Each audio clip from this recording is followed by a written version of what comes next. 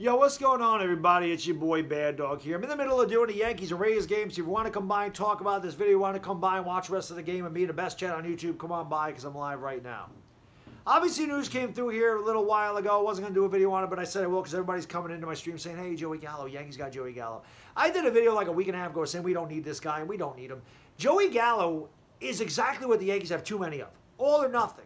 Oh, he fields good. Oh, I don't care. This guy's a career 212 hitter. He strikes out 36% of the time, and he gets the ball over the moon. Big deal. We have Stanton for that. We have Judge for that. We have Sanchez for that.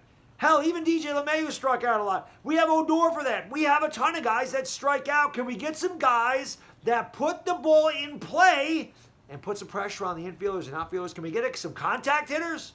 Oh, I know. Joey Gallo, left-handed power. Oh, God, the Yankee Stadium.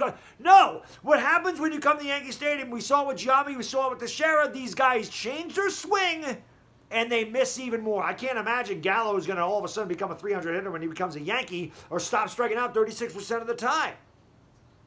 The Yankees don't need these type of players at all.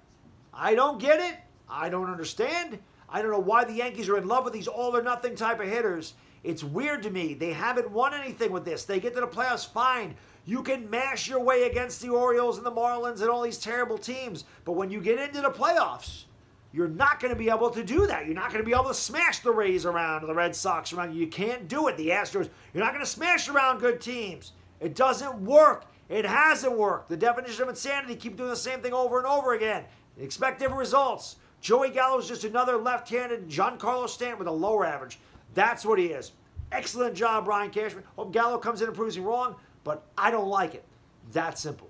Bad Day to Dizzle. Come by, watch the live stream. I'm out. Peace.